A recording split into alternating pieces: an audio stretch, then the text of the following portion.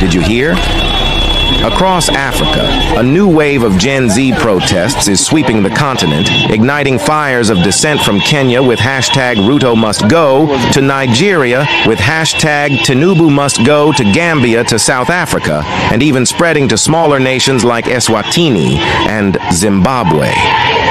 Imagine the roar of a generation united by a single purpose, ready to shake the very foundations of society. The streets filled with determined young faces, banners aloft as cries for justice echo against the buildings.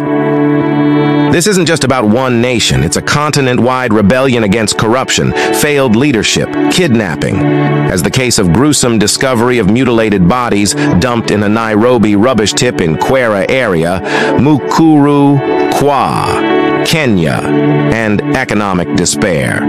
Why now? What has driven this generation to rise up so fiercely? Can these movements achieve real change following this pathetic case in Kenya, or will they be crushed like so many before them? Watch and subscribe as we unleash this mysteries. We begin with Kenya. The streets of Nairobi have become a battleground as young Kenyans rise up against not just the finance bill of 2024, but a failed leadership, insecurity, and #end femicide ravaging all social networks. Starting with the bill proposed tax hikes that sparked outrage among the youth, leading to intense clashes with the police. Over 200 people were arrested, including journalists and rights observers. But it is worthy to note that President Ruto responded to the outcry by making amendments to the bill. It seemed like a victory, but was it just a move to pacify the protesters? Amidst the mounting pressure, Ruto was forced to dissolve his cabinet, a significant shakeup in his administration following weeks of anti-government protests in which at least 39 people were killed during clashes with the police. Despite these changes, the Gen Z activists are not backing down. They demand more than just economic relief. They want systemic change. They call for better governance, an end to corruption, and more opportunities for the youth. Can Ruto's government meet these demands, or is this just the beginning of a prolonged struggle? Recently, the discovery of 8 bodies in Kwera dump site in Nairobi has further fueled the anger. These young women, aged between 18 and 30, were found under suspicious circumstances. The question is, are we dealing with a cult, serial killers, rogue medical practitioners, or is there something even more sinister at play? An unverified report tweeted by Maguna alleged that President Ruto had ordered the killing and cremation of 400 people in Githurai on June 25th, right after shutting down the internet. This claim has not been substantiated, but it raises significant concerns. The DCI boss, Amin, has confirmed the recovery of the bodies and promised a thorough investigation. My officers, the homicide detectives, were able to access the crime scene. We were able to recover a total of 8 bodies, 6 plus the 2 of yesterday, at a various level of decomposition. So you will realize that the modus operandi was almost the same. In terms of, if you look at the age, between 18 to 30.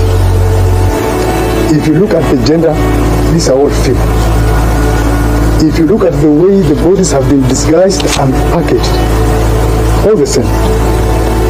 If you look at the place the bodies were thrown into the dump site, just one spot, again the same. So what are we really looking at? Are we dealing with a cult that is associated with criminal activities? Are we dealing with serial killers that are also associated with criminal activities? Or even, could we be dealing with rogue medical practitioners that are dealing with criminal activities? All these are hypotheses that, as investigators, we have tried to bring on board. We have deployed our best investigators, our homicide team, which is one of the best, and as a country we should be proud of.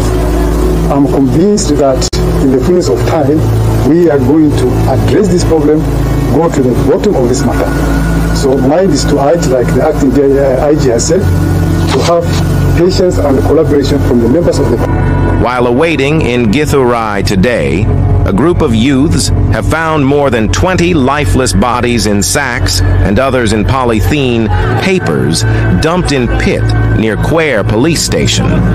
According to reports, more bodies are expected.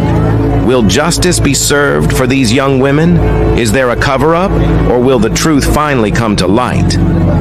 While battling with this, the Nigeria Gen Z are not backing out in their protest, having influenced by Kenya Gen Z. The protests are fueled by anger over bad governance, high cost of living, and soaring inflation. The price of fuel has skyrocketed, exacerbating the struggles of daily life for many Nigerians. The protests is currently ongoing and are set to massively begin in August, with citizens rallying for significant changes. Government will go. We will do what Africa has not done before. We don't care about the constitution. We don't care about P2B. We don't care about Atiku. We will change the leadership, everything that is called Senate, everything that came with this government, everything that came with 2023 election will go. Everything. If one person die in this thing, everything that came with this thing, and let me tell you, this protest is not the one we will do. After 1 week, we go. We fire to the fire. We will fire to the... You see the way we have started discussing protests now.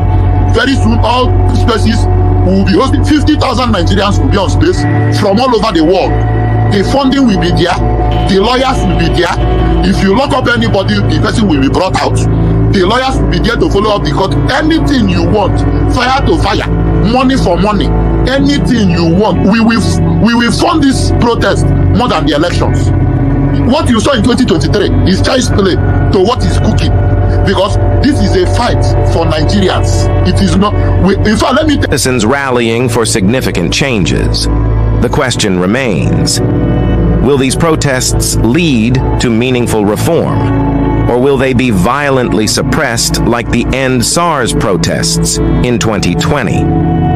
The End SARS movement, which started as a call to end police brutality, ended in tragedy with the Lekki toll gate massacre, where soldiers opened fire on peaceful protesters. The current protests echo the same frustrations, but with an added layer of economic despair. The memories of 2020 are still fresh, and the fear of another brutal crackdown looms large. In Gambia, the youth are rallying against alleged electoral malpractices and economic hardship. President Adama Barrow's administration has been accused of failing to deliver on its promises, leading to widespread discontent. The government's response to past protests has been harsh, raising concerns about what might unfold this time. Will the Gambian youth see their demands met, or will they face the same brutal repression as before? South Africa is witnessing its own wave of protests against corruption and unemployment. President Cyril Ramaphosa has pledged reforms, but the youth remain skeptical. Past promises have often gone unfulfilled, and the current administration's ability to address these deep-seated issues is in doubt. In Eswatini, formerly known as Swaziland, and Zimbabwe, protests are emerging against long-standing autocratic regimes. The youth are demanding democratic reforms and economic justice. The responses in these nations have historically been severe, with heavy-handed crackdowns on any form of dissent. Across Africa, the Gen Z protests represent a powerful call for change. The youth are demanding a future free from corruption and economic despair. The question is, will their governments listen, or will we see a repeat of past brutalities? How far are these young activists willing to go, and what sacrifices will they have to make to achieve their dreams? As these movements continue to grow, the eyes of the world are on Africa. This is a pivotal moment in the continent's history. Will these brave young people usher in a new era of justice and prosperity, or will their cries for change be silenced? Only time will tell. But one thing is certain. The Gen Z protests are a powerful testament to the enduring spirit of youth and their relentless pursuit of a better future. What do you think? Will these movements bring about real change? Or are we witnessing another cycle of repression? Drop your thoughts and comments below. If you are still not following us, you are probably never going to see us again. But if you are, congrats. You are on a journey of discovery as we unlock the mysteries of the past.